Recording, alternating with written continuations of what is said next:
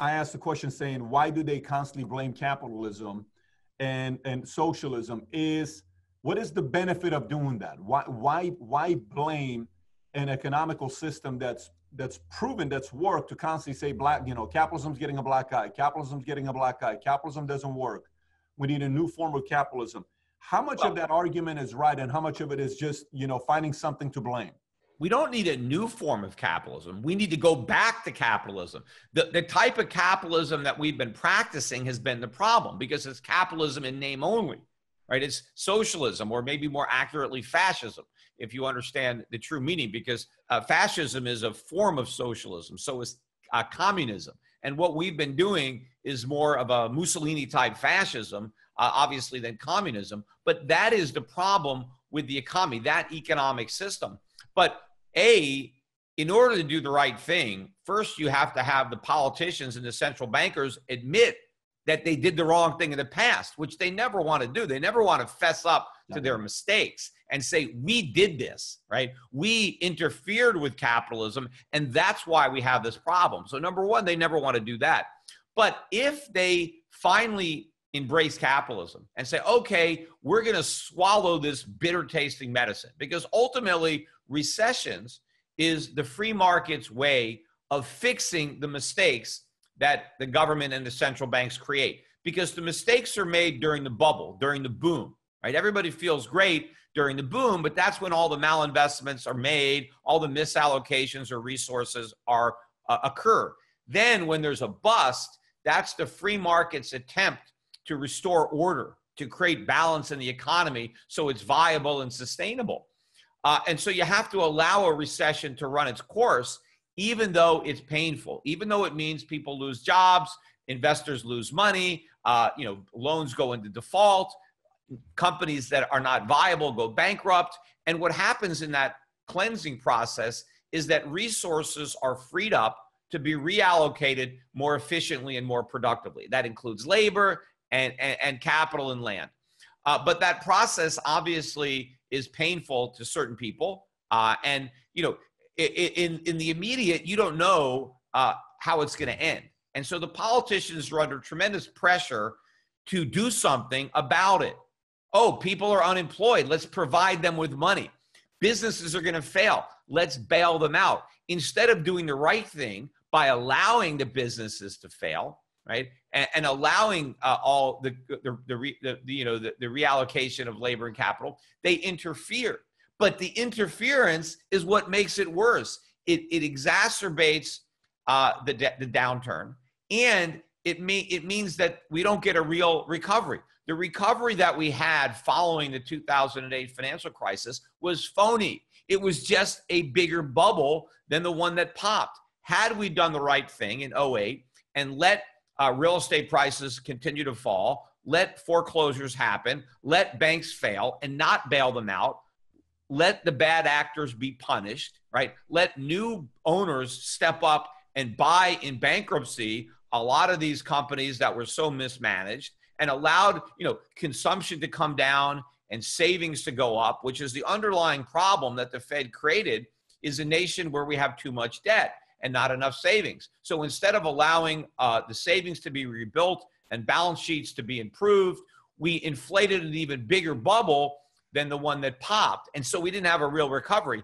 And that's why the economy is so vulnerable now to this COVID-19 crisis. Because, as I said, the economy was sick long before the virus infected it. And the air was already coming out of the bubble because the Fed tried to do something that was impossible, which was normalize interest rates with an abnormal amount of debt. They got everybody, hooked on the drug of cheap money, and then tried to withdraw the drug from the market. And then obviously we went into withdrawal at the end of 2018. That's when the Fed came back and said, okay, more QE, we're going back to QE, we're going back to rate cuts.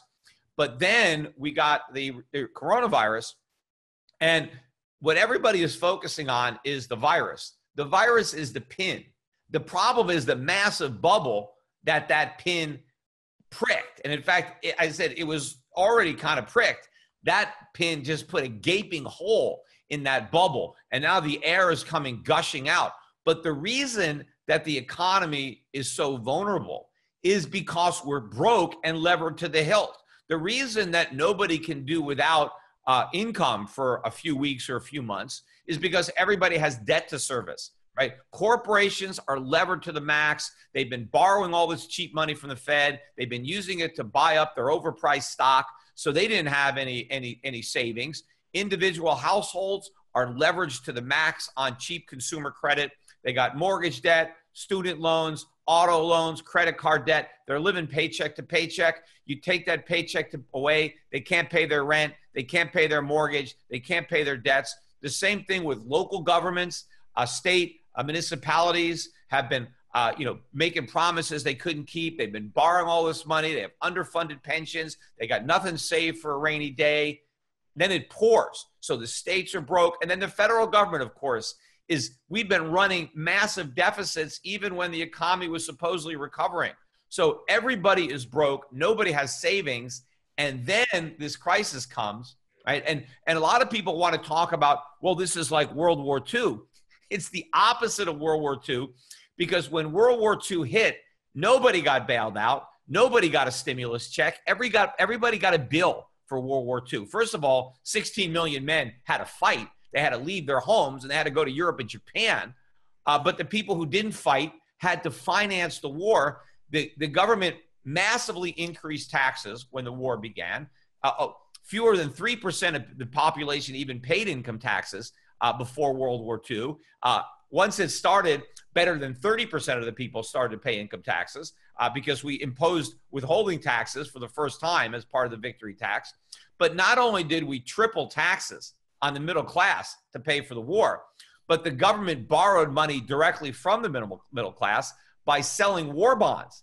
And so everybody stopped spending and was giving all their money to the government in either taxes or in direct loans. And where were all the customers? Where were all the businesses who now had a big drop in their sales, right? I mean, restaurants, who was eating in restaurants when, everybody was fighting a war, where everybody was, loaning money to the government? All of these businesses suffered. Consumer spending imploded during the Second World War, yet not a single business got bailed out. No. The government relied on the people to pay for that war. Now we all believe that the government needs to bail out the people. The government needs to bail out individuals. The government has to bail out the states. The government has to bail out corporations. With what money? The government doesn't have any money. It's the people that support the government, not the other way around. But we're pretending that the government can support the people by using a printing press, that all we have to do is print money and nobody has to work, nobody has to produce. We can have all this stuff for free. Well, we're about to find out the hard way that the most expensive way to pay for government is through inflation, through printing money. That's what we're doing, and we're about to relive the lessons of history because a lot of countries have tried this before, and it has ended in disaster every time it's been tried.